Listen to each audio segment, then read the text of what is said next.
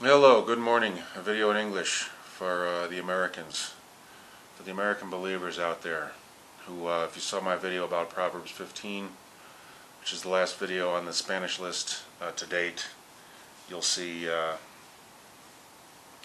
it's about grievous words and anger.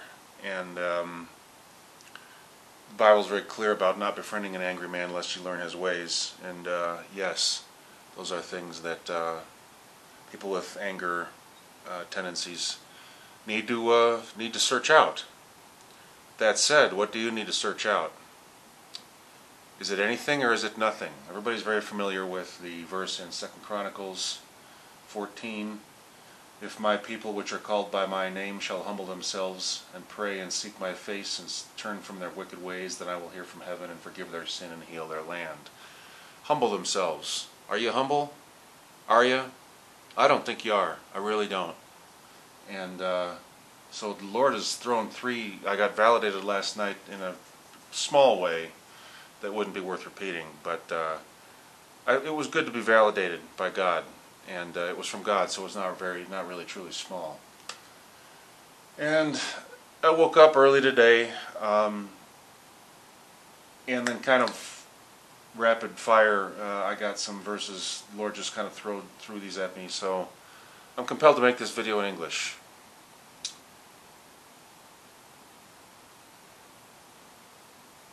This is for you. This is for the American believers out there, and all the people who think that they are humble, who think that they aren't sitting on a high horse of whatever it may be. Maybe they're culturally validated for whatever reason. Maybe they're overpaid for stuff that is simply paid that much. People down here don't make any kind of money.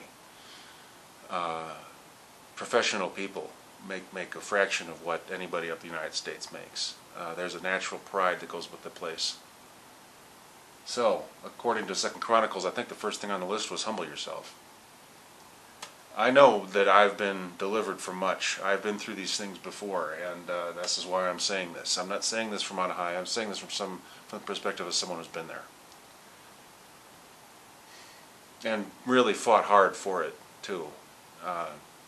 Turned my hair out to the humbled to the point of insane madness. Humbled, being humbled, and you have to. And when if it's super simple to you, I would like to suggest that maybe it's not that difficult, and that maybe it's not true humility that's being, but maybe it needs to be difficult. Maybe it needs to be a little bit of a fight.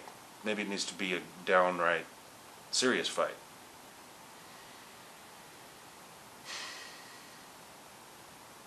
James 4:6.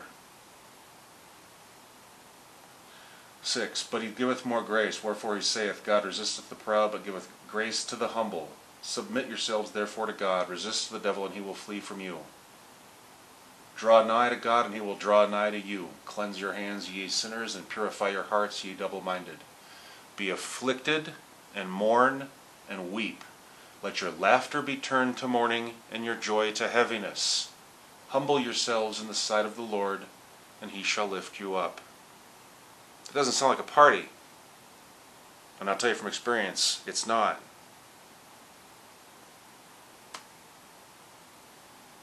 Jonah 2, which is actually in Spanish, a couple videos back on the Spanish list. I might put this on the Spanish list, though it's not in Spanish, but it's biblical. So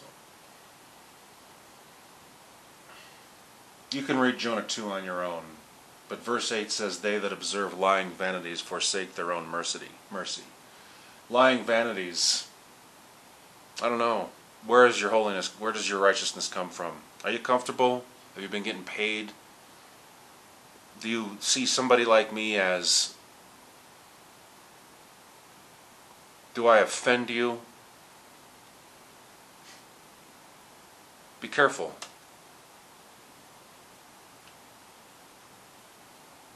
The Lord is gracious. Psalm 145. I'm going to skip around in Psalm 145.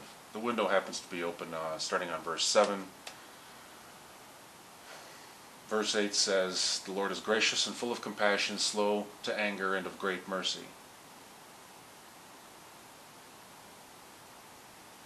Down to verse 18, The Lord is nigh unto all them that call upon him, to all that call upon him in truth. 19. He will fulfill the desire of them that fear him. He also will hear their cry and will save them. If you're concerned about the situation going on with the president, and you should be, it's one of the reasons I left, and I believe God delivered me from being down there, because I think that there's actually very little hope. I don't think that the Christians are humble down up there. I really don't. There's a humility down here that is built into the culture, and I think it's got a lot to do with the fact that it's what you all would consider a poor nation. And I met a guy the other day who, when I was walking down the street, I was just filming the walk, and he just looks at me with the eyes that were redder than hellfire, and he says to me point blank, "That's a nice camera." And it was very much like, you know, he just basically announced his desire to rip me off. He was basically going to rob me, is what he wanted to do. I mean, you know, and I know where I am. I'm not I'm not walking through this area at midnight. It's not a great surprise, not something I'm not expecting. And I gave him a chick tract, and I just struck up a conversation with him. And it came up, and he said, we were talking about, you know, my lifestyle came up a little bit, living in a van for 15 years, not for choice, by choice, but to get work done. And since there's no viable way to make any living in what I do, and you all tend to think that that's somehow something that, I get a lot of advice from the English-speaking world. But nobody listens to me. A poor man's wisdom is despised, whatever that verse is. I came down here because I'm tired of being ignored. And these people are grateful. They're grateful people. There's a lot of hostility toward me here. There is. It's not as much as there is in the U.S. But it's not. This isn't Willy Wonka land. It's not Disney World. But these people are grateful for what they have. Extremely. In ways that you simply don't see in the English-speaking world. It doesn't exist. Maybe in small communities. Perhaps Hispanic communities, maybe. I wouldn't know, you know, even though I've actually been among that to a little bit, but not truly. Not in it. Anyway, this thief, we were talking about why and I explained some of this to the guy. Spoke pretty good English. I tried to speak Spanish with him, but he wanted to speak English, so whatever. He spent 10, 15 years in Vegas, so he spoke English pretty well. And he asked me but he was a Mexican, and he asked me what the problem is with the people up there. And I said, they don't have any problems. I said, they only think they do. They have to make up their problems. And he brightened as though, like somebody had said something that he already thought. And it's like, he didn't think that I would think that, because I'm an obvious American, or at least a gringo. I could be from the UK or New Zealand or something, but you know, it's obvious that I'm a gringo. And he would not expect to hear that from me. And he brightened when I said, yeah, no, they don't have any problems up there. They have to make up their problems. They have no idea what they're talking about. They're the most ungrateful people I've ever seen in my life. And I can't stand it. I don't respect it. And it makes me angry. And I didn't get into it. I actually probably did say that. I don't remember. But I've said it in my last video in Spanish. I wanted to make a Spanish video entirely, speaking entirely in Spanish, but I don't have a Spanish audience. I don't have any friends, per se, really. You know, I've befriended somewhat, to a degree, a handful of people, but they're not really friends. They're friendly. I don't know anybody. I don't hang out with people. I'm not down here for that. I'm down here to get away from the Titanic. What you all considered rejection and and I've been in a very, I'm not going to get into it, but a very long process of exile and isolation I've been through these things with the Lord, and the Lord has delivered me from much. And me being angry at the United States is a sin, even though I can explain it and justify it. So what I need to do is just start throwing Bible verses at you, because that's what works for me, and that's what worked on me. Am I complete yet? No. Am I a work in progress? Of course. Aren't you? Or have you figured it out? Are you still going to church? Are you still going to the 501c3 government building that listens to everything that the government tells it to do? Are you still doing that in 2020? I haven't been into a church. I've never fit in my life at a single church, except for the First Baptist Church of Hollywood 15 plus years ago. And that's the only church in my life I've ever felt compelled to actually join. Do you still believe in the sanctioned assembling of yourselves together? Do you need to lose your economic base? Do you need Joe Biden to become the president to wake up? Do you need that? God forbid. I'm serious. So this is what this is about. And how long is this video? I'm not quite sure. 10 minutes? Yeah, it's too long. It's not what I wanted. I could talk for probably 6 hours. The Lord is nigh unto all them that call upon him, to all that call upon him in truth. Psalm 145:18. You're being warned, all right?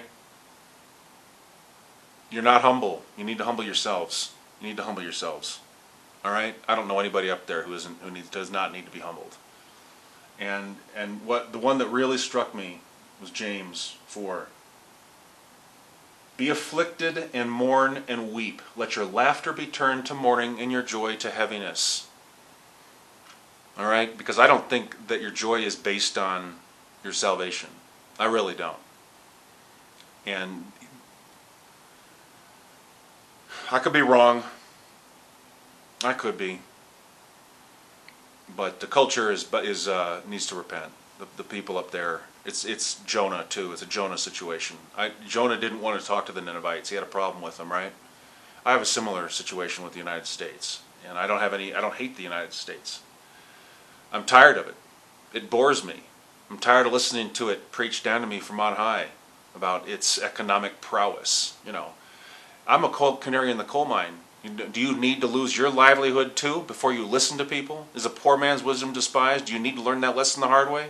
Do you need to learn how important your opinion is not?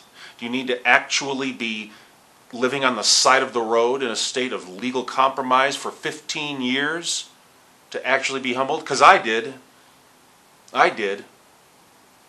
That's how arrogant I am, or have been. Don't fall into that trap. God bless you. Thanks for listening.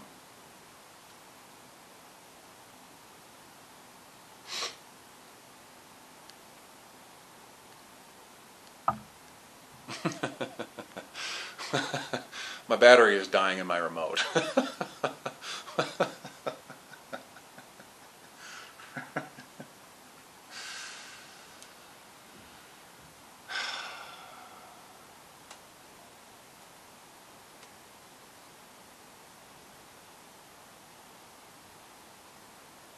James 4:16, but now ye rejoice in your boastings. All such rejoicing is evil. Thanks for listening.